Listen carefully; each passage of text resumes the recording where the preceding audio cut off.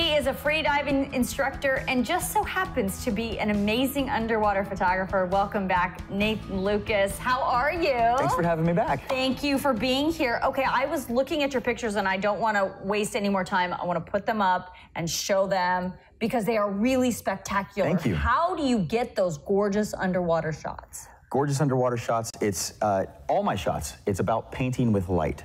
It's literally taking light and painting your subject with it. And the way that I do it underwater is, the magic behind that is that I'm able to do it on a single breath of air. So I'm able to get high, get low, move and adapt very quickly, where if I were on scuba, I would not have that mobility underwater. So what you're saying is your free diving helps your beautiful underwater portraiture. So look, you get to blend the two together.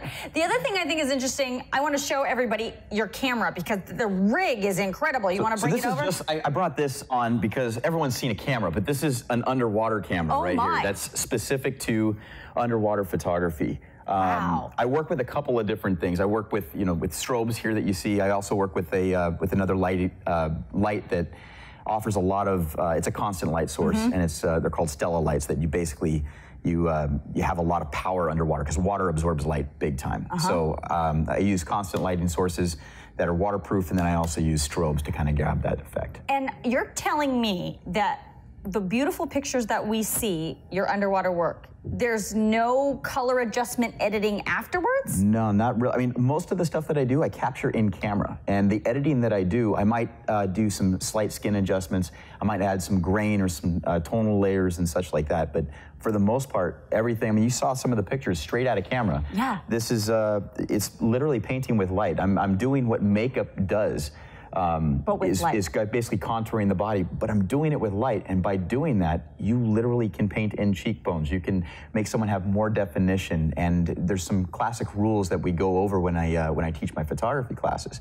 That is, basically any kind of portraiture, you want to have the face the brightest part of the subject, the eyes should be the brightest part of the sharpest part of the subject, and you should have good composition, and from there, then you can start building upon creativity. But what's amazing to me is there's a million photographers that do a lot of beautiful things on the land, but yours is underwater. That's just like a whole different dimension to me. It's like I said, when you have the opportunity to combine two passions, all of a sudden you come alive in something like that. So when I'm doing a portrait session for someone and we're doing underwater photography, not only am I getting to teach and do stuff that I absolutely love to do, but I'm able to craft an image that is way more fun. Yeah, I'm not breathing, and we're capturing something epic, right? I was going to say, and it's probably unique to you because there's not a lot of photographers that can hold their breath for 5 minutes at a time and get the shot. Well, I definitely wouldn't be underwater that long when we're trying to get this shot, but I will say that it's very rewarding when you go through the extra work, no matter if it's on land or if it's underwater. If you go through that extra effort to do anything and your results are phenomenal, and you walk taller. Yeah. It's wonderful. Absolutely. Okay, and then the last thing I want to talk to you about, because you said it to me and I think it's really interesting, because now we all have an iPhone. Yes. And we have that beautiful portrait mode.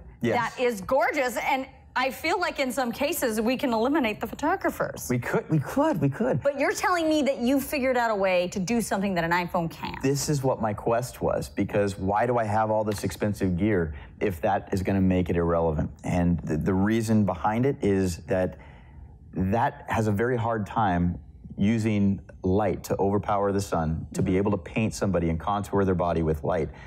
Using off-camera lighting is absolutely the crux of photography and good photography. And if it's done properly, it's absolutely stunning. Very cool. Well, we will link, of course, to our Facebook page. Thank you. So people can get a hold of you and look at all your photos. Thank you for coming in. Thank you.